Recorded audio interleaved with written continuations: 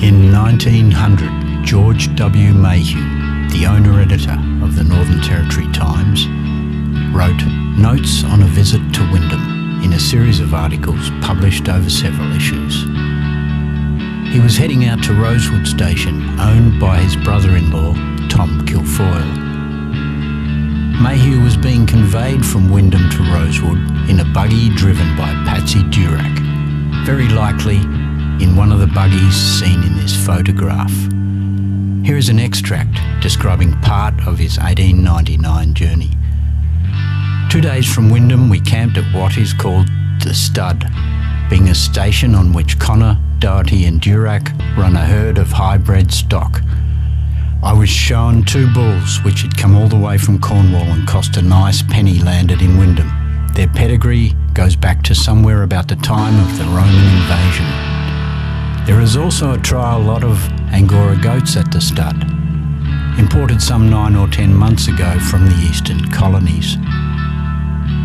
A few minutes' drive from the homestead lands you at the crossing of the Ord, and a more treacherous place to ford over can hardly be conceived. When the rains are not on the bed of, the river is dry, and even then you have to go up one side 100 yards or so, then cross to the other side at an angle that takes you out exactly opposite where you went in. The road in and the road out face each other, so that when the river is running, the traveller, ignorant of its peculiarity, might suppose the track to be straight across. The last man who thought this is buried somewhere on the bank. A warning notice board on each bank is greatly needed. When in flood, the Ord is a sight worth seeing. Running a banker in full flood has not been seen since before 1970, as since then water has been conserved by construction of the Ord River Dam, so a sight we're likely to never see again.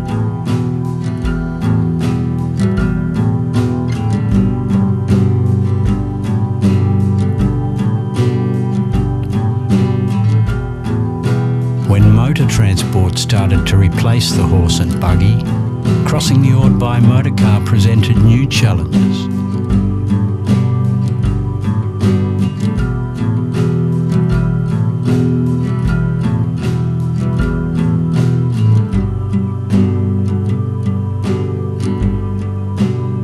A grant of £1,800 in December 1925 saw the first concrete crossing constructed during the next 3 years.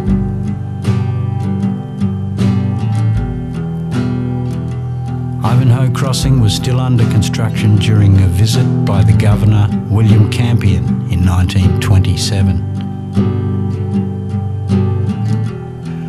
Wyndham started in 1886, and it would be more than 40 years before the first concrete crossing was complete in 1928.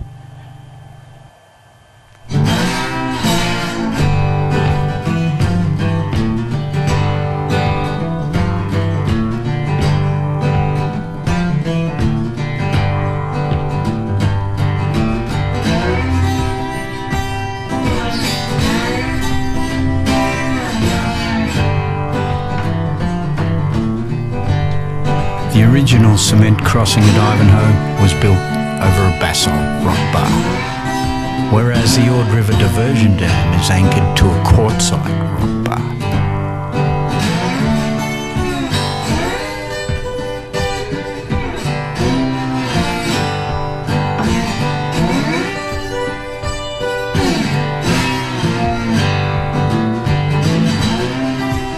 You may well have noticed by now that there were no bollards or curbing on the original crossing, which serviced the region from 1928 until 1953.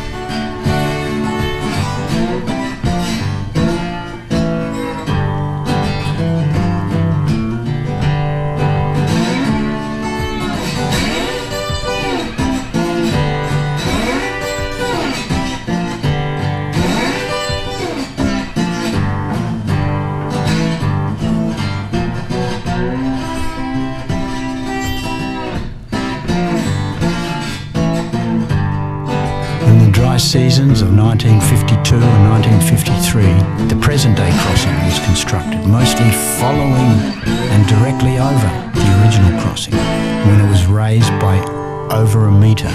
But that is another history.